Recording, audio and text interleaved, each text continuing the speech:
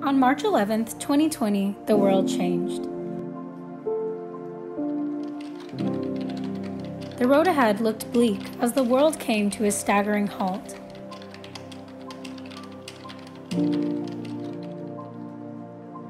But most of us weren't as alone as we thought.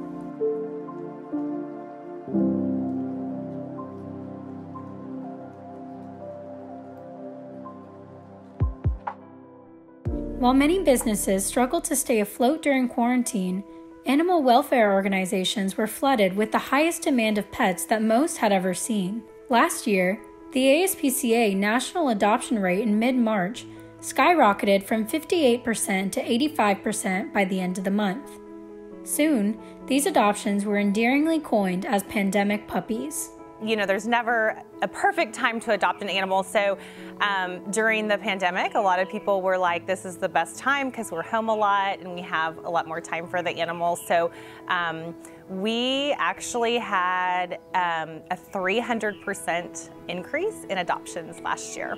We were really kind of nervous at first. We actually had to stop all adoptions in the beginning. So at first we were a little bit nervous, but right now we have record low numbers of cats available. It was a little bit of a challenge. So the way that we deal with the pandemic, it's like everybody was doing it's online adoptions. Since we're close to the shelter, the people are not able to see them or touch them or just see interaction with the dog. So we have an incredible staff that is able to help the people that is calling or to look for a dog so they're able to find their perfect pet.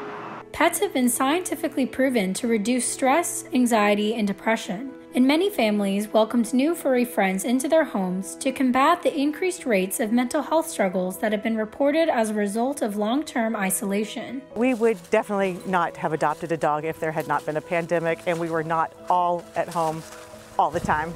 I think this was particularly helpful for our daughters, who are both struggling with isolation. There are so few positives in the past year that when there is one, it's nice to be able to focus on that. It was like, because sometimes you have to think about those things, but having a dog, you could think about, oh, well, I'm just gonna go play with her for like 30 minutes in the backyard, and that helps you get your mind off of some of the stuff that's going on. 2020 and even the beginning of 2021 has been an absolute crazy time, and they've been there to watch it all and to sit there with you as you're dealing with a lot of these emotions.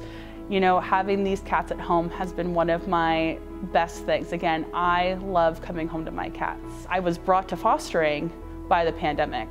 Otherwise, maybe I wouldn't have ever gone there. Maybe I wouldn't have ever been pushed that far without the time that I've had.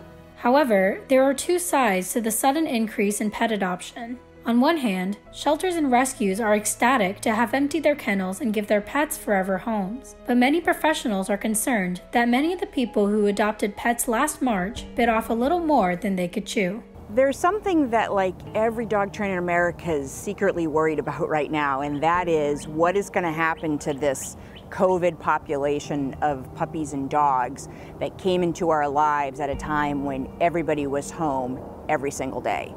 What happens when this comes off and we go back to work?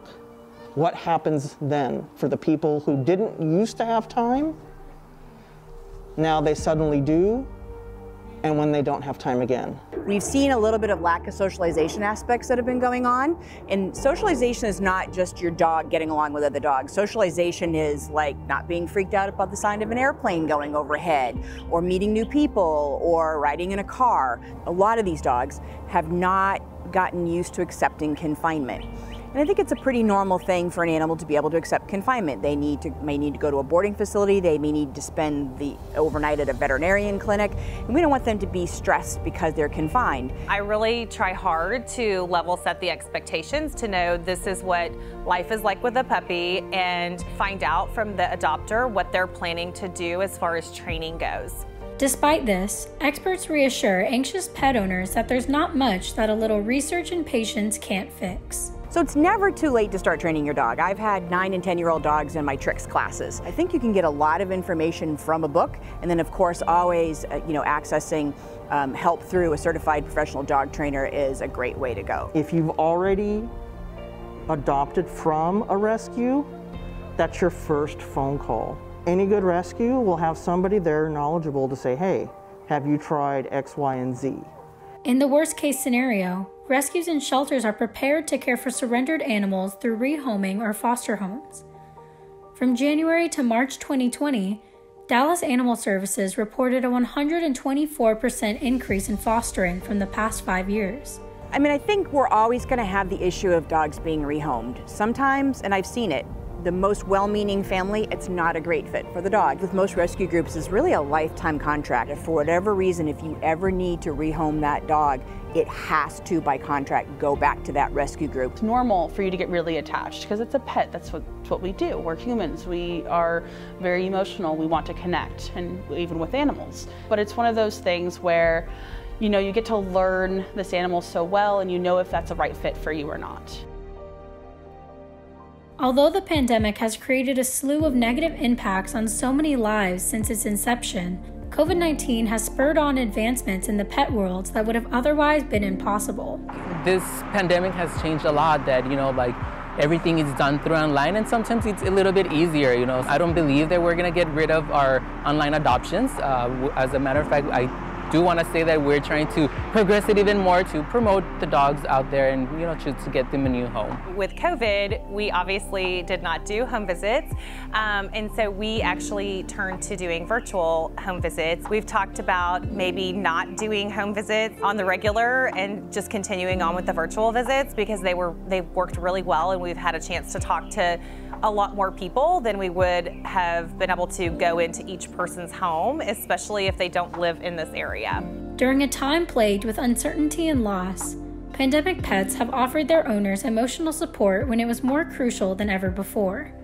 The last year has been so insane for so many reasons. And it has really been nice to know that there is, you know, good in all of this. While COVID-19 created periods of isolation and vulnerability, owners and pets were able to find a silver lining within each other, proving that we need our pets just as much as they need us.